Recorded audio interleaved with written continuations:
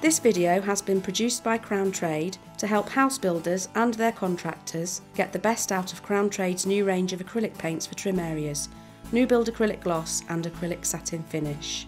Solvent-based gloss paints have always yellowed as part of their drying and curing process, but following changes to VOC legislation that were implemented at the start of 2010, some house builders have noticed that this yellowing process seems to be happening more quickly than in the past.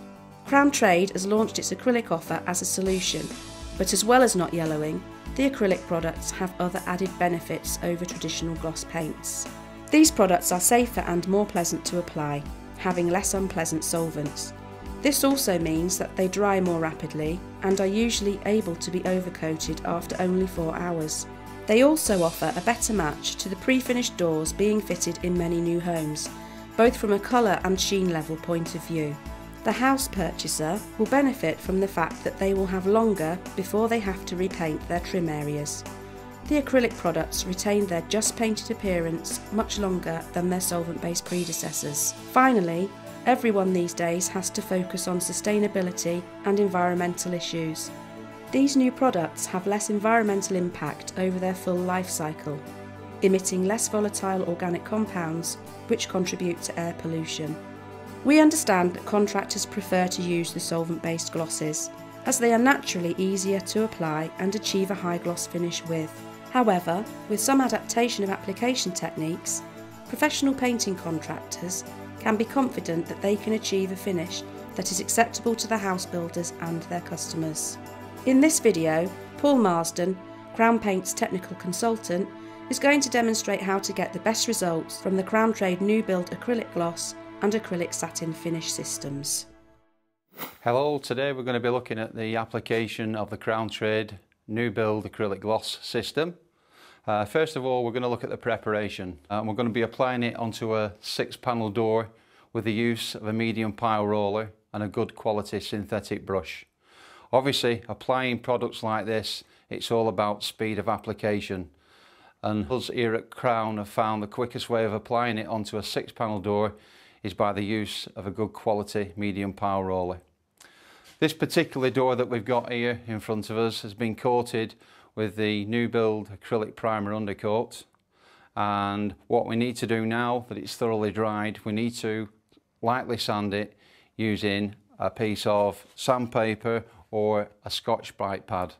I particularly prefer to use this piece of equipment because it doesn't take any paint off the sharp edges, and it gives you a nice smooth finish.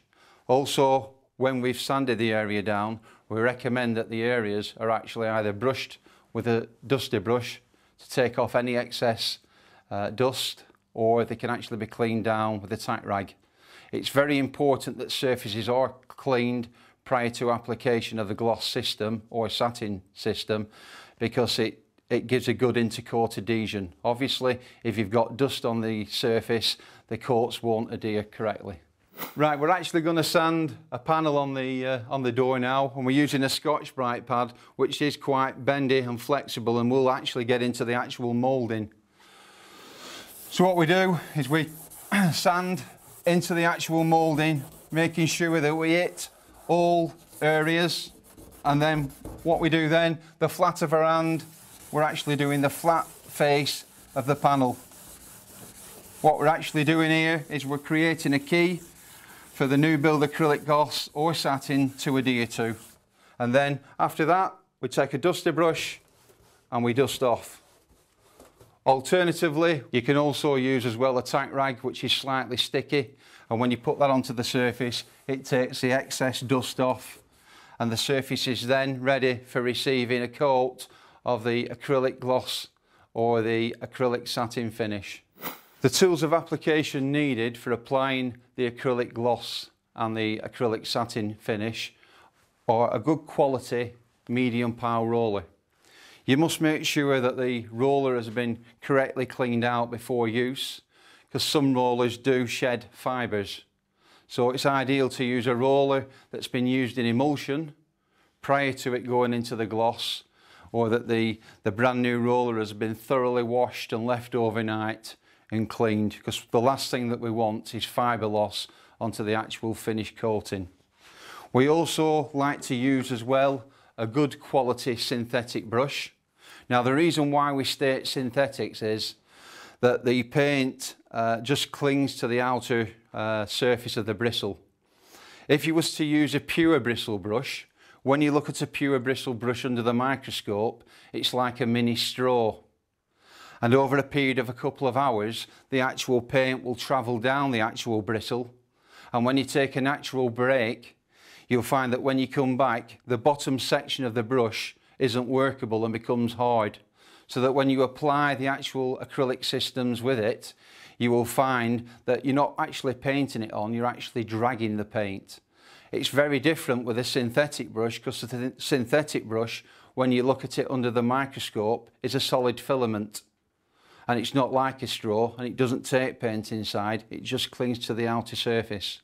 We do, however, recommend that when you use a synthetic brush and you take an actual break, that you thoroughly clean the brush prior to you taking that natural break. And that may be that you submerge it in water till you come back, and then, like I said, just spin it out and then back into your acrylic gloss or satin finish and carry on with the work.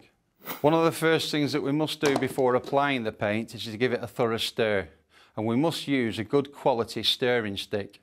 You'll be surprised how many times we go on site and decorators are trying to stir products with their grandmother's knitting needle, chopstick from the takeaway the night before, or a bamboo cane from the garden.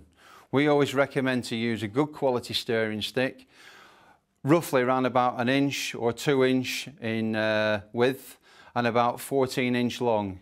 If we actually put that into the paint and then we give it a thorough stir from the bottom upwards, we're making sure then that this paint is properly activated and we've got a good mix with inside the container. We can then apply that product then onto the door, making sure that we get a nice solid coating. One of the most important things that we must remember when we're actually on site is that this product must be applied in temperatures above 5 degrees C. Obviously, in summertime, when the temperatures get far hotter and warmer, we would recommend the use of a cloth which has been dampened in some clean water, wrung out, and then used on the surface to actually dampen the surface down.